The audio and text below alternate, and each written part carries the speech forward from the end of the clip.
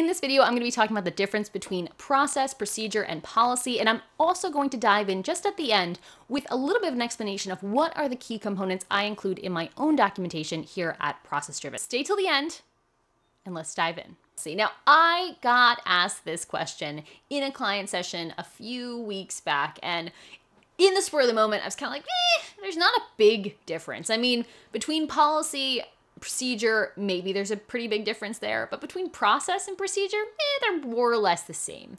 And as I got home, or as I wrapped up from that meeting, let's be real, I wasn't leaving the house, it's COVID time still. As I was wrapping up from that call, I was really thinking about it. I was like, that wasn't the best answer. I could have given more thought to the difference between process, procedure, and policy, and I thought, let's just make it right by making a quick video about it. So, as I understand it, there is a bit of a divide in the process community about what these terms mean. And I am not an expert by any mean in process stuff. As I've talked about on this channel, I am learning alongside with you. This channel is documenting my journey, not my expertise that I've built up in the past 45 years. For obvious reasons, that does not apply to me. What I'm going to explain today is the difference between process, procedure, and policy.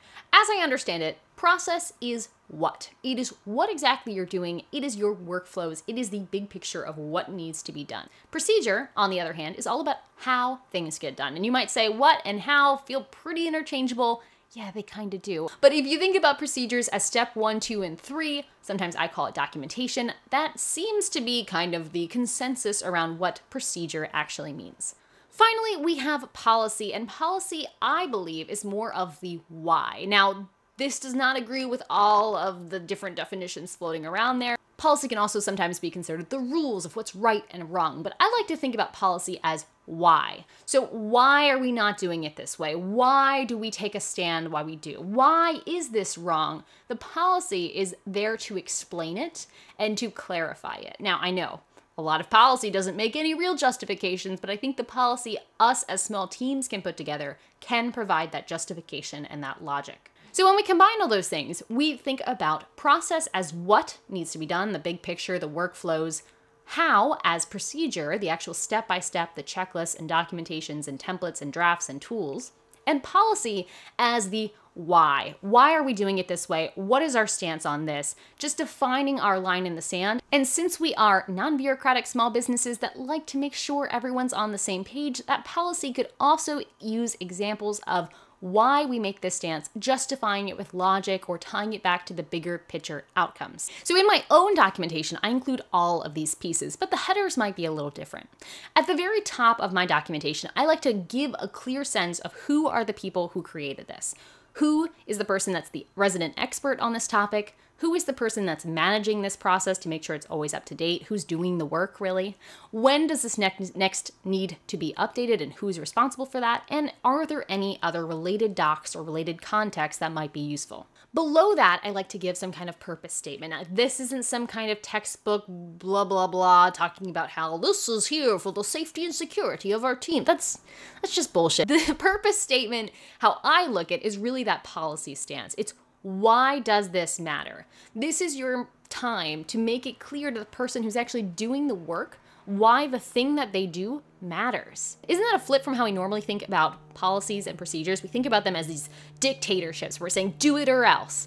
But by having this purpose statement at the top and we're putting it in these logical, easy to understand sentences, we are not being a dictator. We are teaching and explaining why the work this person does matters. That's a reframe that I think we can stick with. Once we have that purpose section down, we go to the next section, which for me is always our process. Now, I use the word process, but really I mean procedure. So maybe I need to clarify this a little bit internally, but really it's just how do we do it? We know why, we know the purpose, how do we actually do it? So this is usually a step 1, 2, 3 kind of thing, and that's the main chunk. That's usually the longest portion.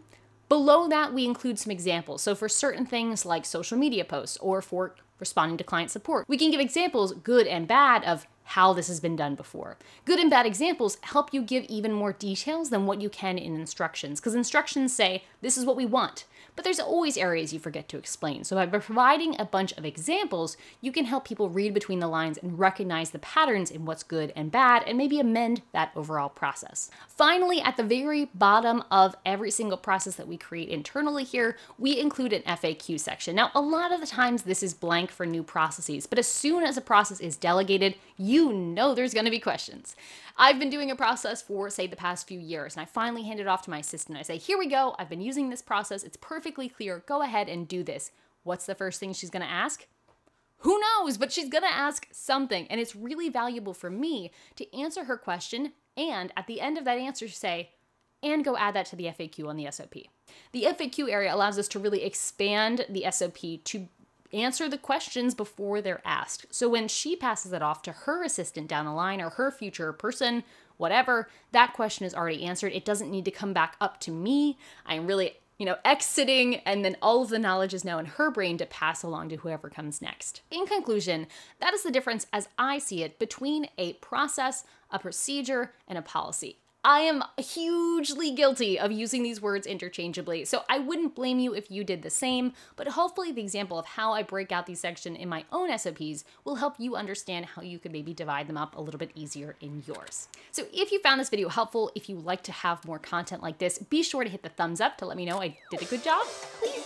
And if you'd like to see more content like this, be sure to hit the subscribe button and the bell so you are notified when things are released here. But otherwise, I think that's pretty much it for this video, and I will see you guys in the next one. Thanks for watching.